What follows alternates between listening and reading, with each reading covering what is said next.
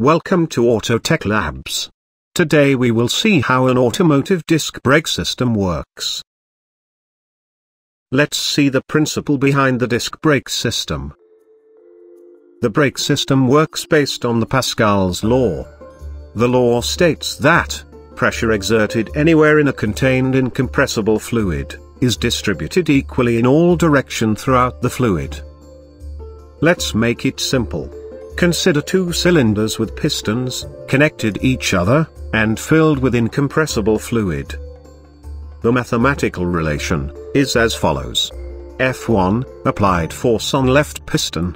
F2, received force at right piston. A1 and A2 are surface areas of both pistons. P1 and P2 are pressure experienced by both pistons. Pressure can be stated as force experienced per area. So P1 equals F1 by A1. And P2 equals F2 by A2. According to Pascal's law, pressure on both pistons are equal, which gives us P1 equals P2. So, when force is applied to the left piston, the fluid will transmit the force to the right piston surface. But it will be a factor of the ratio of two piston surfaces.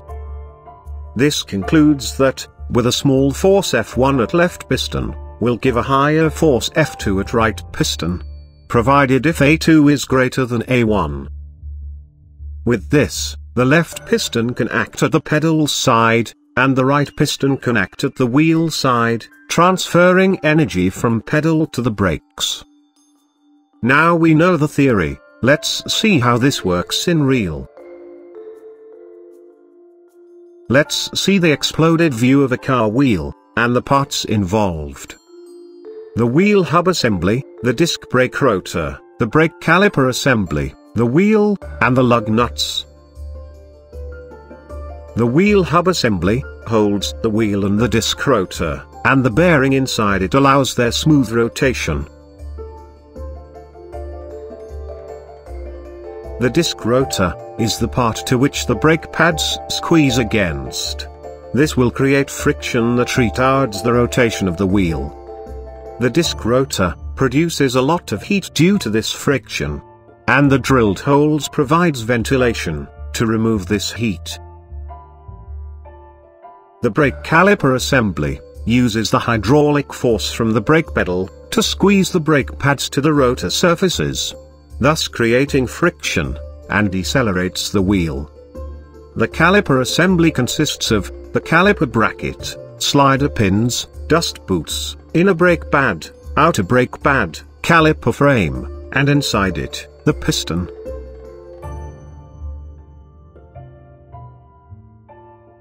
The caliper frame is having a banjo fitting, through which the fluid will reach till the piston. The pressurized fluid from the pedal side is capable of pushing the piston with great force. Also, the caliper frame is free to slide along the slider pins within the fixed extend. Now we know the parts, let's see how it works. When you apply the brake, the caliper will receive the high-pressure hydraulic fluid from the brake master cylinder. The fluid will push the piston, which makes the inner brake pad to squeeze against the disc rotor surface. As a result, the fluid's backward force will push the caliper frame along the slide pin, which makes the outer brake pad to squeeze against the other side of the disc rotor. Let's see one more time from the top view. The fluid pushes the piston, and the piston pushes the inner brake pad. Once the inner brake pad is pushed against the rotor, the fluid will push the caliper frame. The outer brake pad will now be pulled towards the other side of the disc rotor.